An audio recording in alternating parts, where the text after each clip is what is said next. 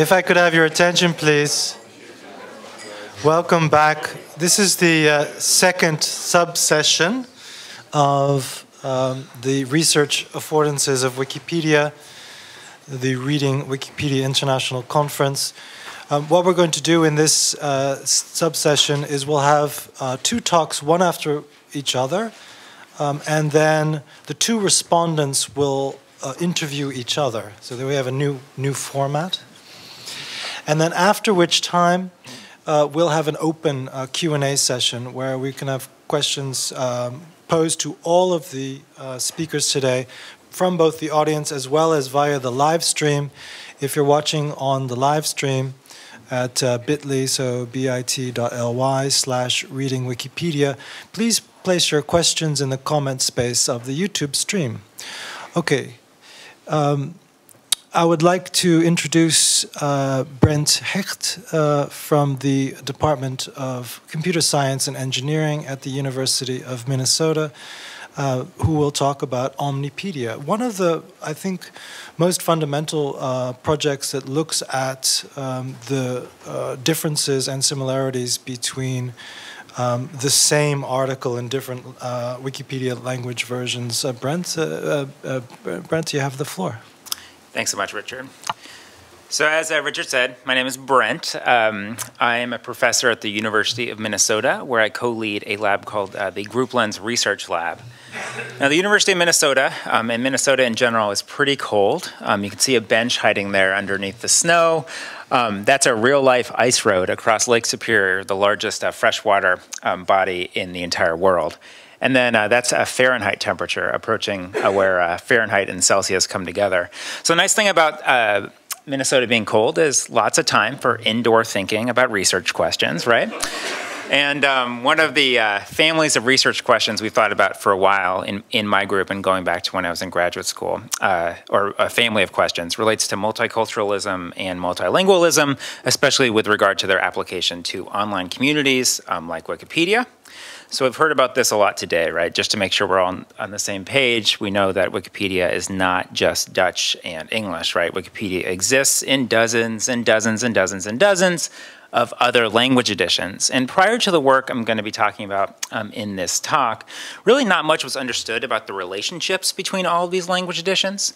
There were, however, lots of assumptions about these relationships, both implicit and explicit. So, for instance, in the computer science literature, we found lots of examples of folks interpreting the larger language editions, like German, like Dutch, and especially like English, as supersets of the smaller language editions. So, in other words, there was an assumption that the smaller of two language editions had roughly no unique content relative to the larger of those two language editions.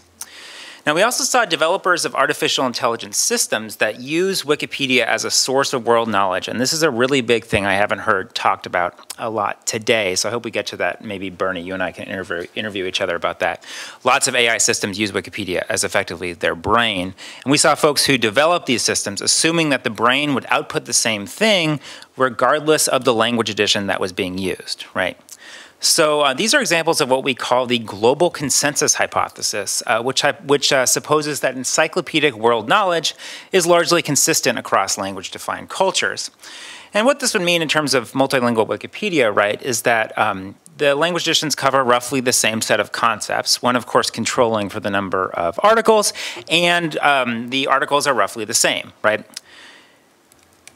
Now, looking at the relevant social science literature, on the other hand, we, of course, found something pretty different. Sheff and Clark, to name one group of literature, they have established that each cultural community has its own set of common knowledge, which is a fact that is integral to our ability to communicate with one another. That's a very interesting line of research. Happy to talk about that more if folks are interested.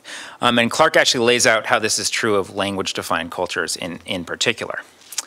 Now, all of this work from the social sciences predicts what we call the global diversity hypothesis. And this hypothesis supposes that encyclopedic world knowledge is different in each language-defined culture. And what this would mean in terms of Wikipedia, right, is that each language edition is going to have a great deal of diverse information not in the other language editions.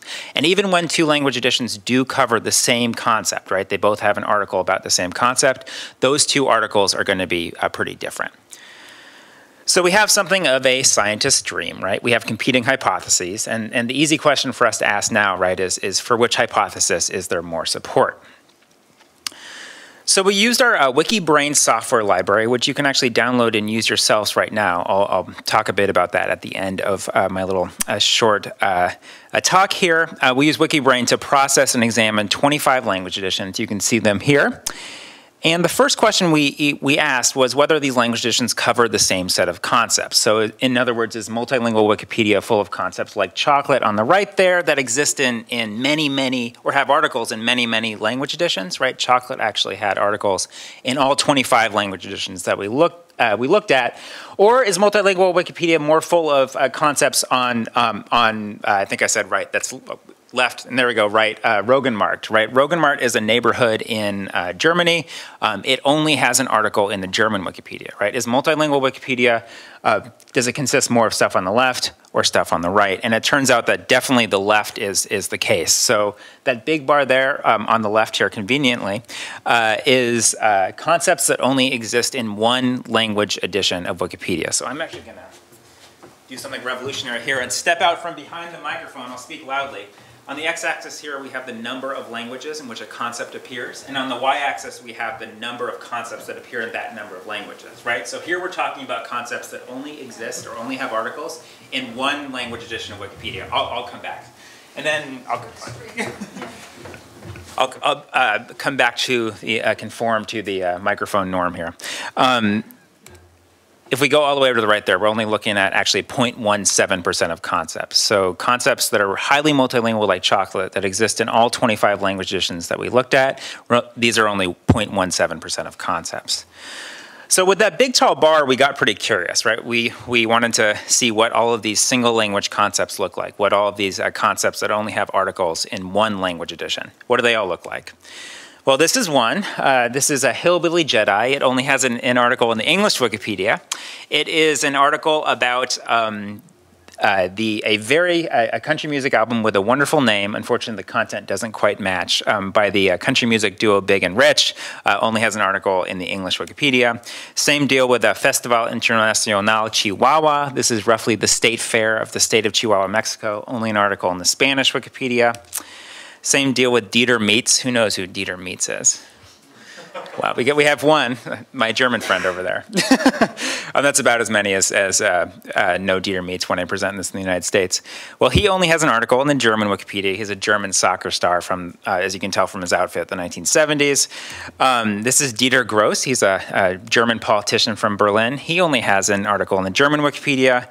This is Dieter Klump, a German business executive, only an article in the German Wikipedia, and in fact, there are 762 more Dieters that only have articles in the German Wikipedia. So, it's not just the large language editions that have these single language concepts, which is quite fascinating to me. Catalan has over 81,000, and Hebrew, which is the smallest language edition we looked at, over 28,000. But it was English that had the most single language concepts with 2.1 million. And looking at these concepts in more detail, we saw things like this, right? The population of the Byzantine Empire being an English-only concept. And this got us thinking about what we call the English as superset corollary to the global consensus hypothesis. And under this corollary, we would expect that English, which is the oldest and the largest language edition, would cover roughly all of the concepts that are in, for instance, the German Wikipedia, all the concepts that have an article in the German Wikipedia. It turns out that this is actually not at all the case. The English Wikipedia only covers about 52% of the concepts in the German Wikipedia. So that means that 48% of concepts in the German Wikipedia don't have an English equivalent. And looking at this in a little bit differently here, hopefully the color is a little bit better from your angle, you can see that the French and the German Wikipedias, which are roughly the same size, they only cover 33 to 36% of each other's concepts. So we've seen that at least in terms of concept coverage, right? There's a great deal of support for the global diversity hypothesis and a great deal of evidence against the global consensus hypothesis. So this here is a slide that depicts, like chocolate, concepts that had articles in all 25 language editions that we looked at. So we have Sarah Palin, we have Justin Bieber, we have Albert Einstein, we have William Shakespeare. I challenged my students to come up with another set that had all of these things in it, and they couldn't. So even if a concept does appear on the slide, right, even if it exists or has articles in 25 language editions, or maybe it just has an article in 10 language editions or just 2 language editions, right, that's no guarantee it's going to be described in the same way in each of these language editions.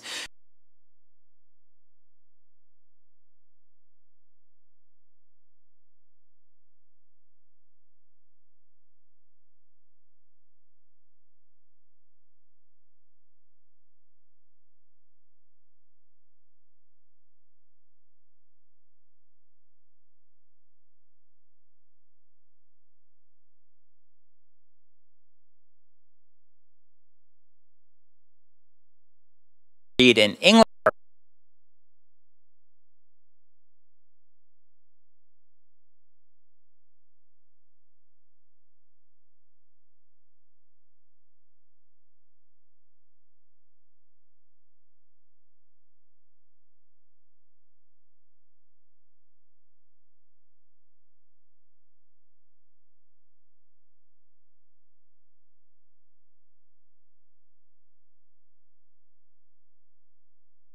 All of the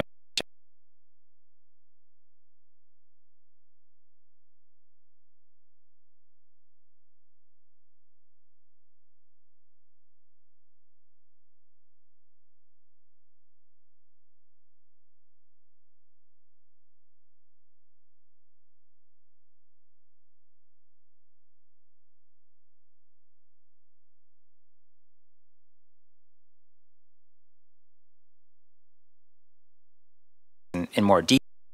But this is a one way I like to look at it. This here is a map of a centrality metric that we use and we call in-degree sums. And in-degree sums are basically they're a centrality metric, which means you can think of them as basically an importance metric. And this is a map from work we did back in 2009. And in this map, the darker colors indicate areas that are, according to the Polish Wikipedia, more important to all of human encyclopedic knowledge. And the lighter areas indicate areas that are less important to all of encyclopedic human knowledge. And you can see here, looking at the colors and comparing the colors to legend, according to the Polish Wikipedia, Poland is actually 3.4 times more important to encyclopedic world knowledge than any other country in the entire world.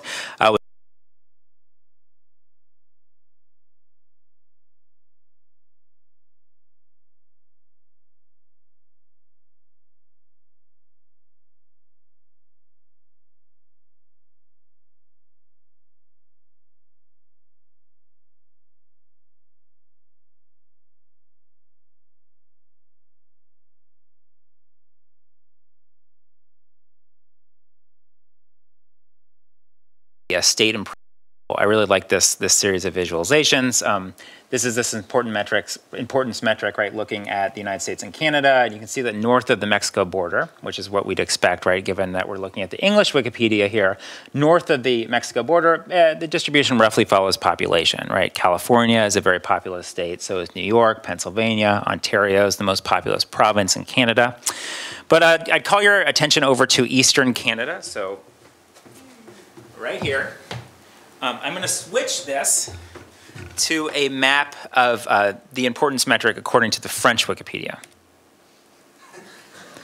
So English Wikipedia, French Wikipedia. And if there are any Americans in the audience, I probably need to explain the geography to you. That province of Canada there speaks French, and that's why we see the change of importance in the French Wikipedia.